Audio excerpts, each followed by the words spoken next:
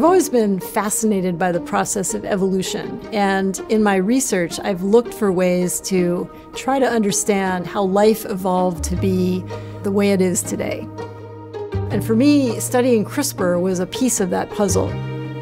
It's really about, finding the kinds of questions that we can tackle given the tools that we have, and doing it with the smartest people I can find.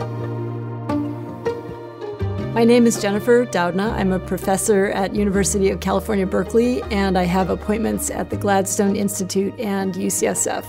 I'm also the founder of the Innovative Genomics Institute. I grew up in a small town in Hilo, Hawaii. It's a rainy place, a beautiful place.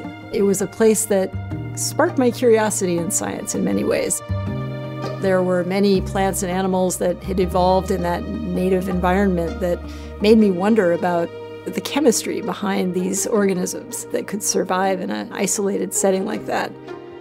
I wasn't thinking about DNA at the time or genetics or anything, but I just had the good fortune of having a wonderful chemistry teacher in high school. And that was really the beginning of wondering, could I be a scientist someday? Could I be somebody who investigated the chemistry of life? I remember reading The Double Helix by James Watson, a story about the discovery of the structure of DNA.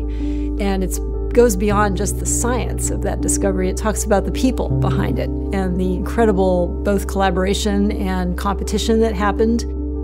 It was the first time I began thinking about science as the way that you get to answers by doing experiments. And I knew I wanted to pursue the study of the chemistry of life. And so I went to Pomona College for my undergraduate, and from there I went to Harvard Medical School for my graduate work. And I had the good fortune to start working in the lab of Jack Szostak, who was fascinated by cell division and the origin of life.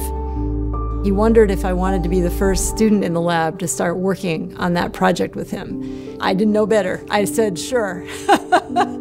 And it was amazing. My first job was at Yale University in New Haven, and my science was very exciting there. And at the same time, I got a job offer at the University of California, Berkeley. I was completely blown away by how beautiful it was, how incredible the colleagues were, how excited people were about their science, and at the same time, how open they were to collaboration. One thing that happened not too long after I got to Berkeley was that I met another professor, Jill Banfield. Our paths crossed when she called me one day to tell me that her research had uncovered evidence of an adaptive immune system in bacteria.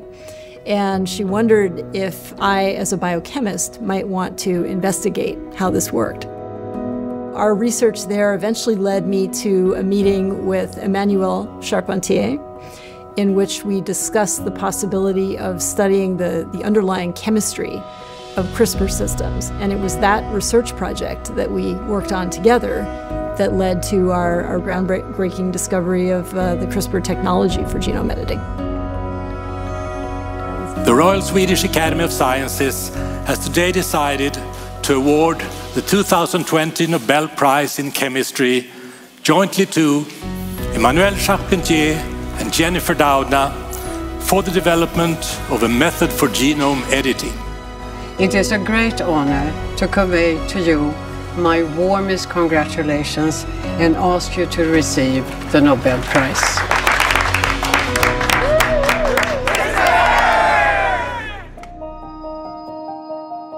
One of the things I love about working at the University of California is that we're a public institution. We make our work and our educational opportunities available to everyone.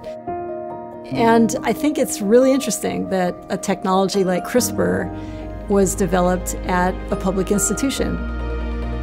At the Innovative Genomics Institute, we're absolutely dedicated to the idea that this technology ultimately needs to be widely available and affordable to all who can benefit from it.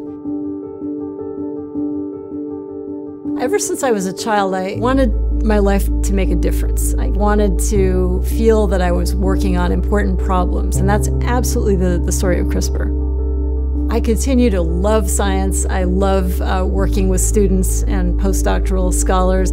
whether it's through educating the next generation of scientists or whether it's making fundamental discoveries in the lab.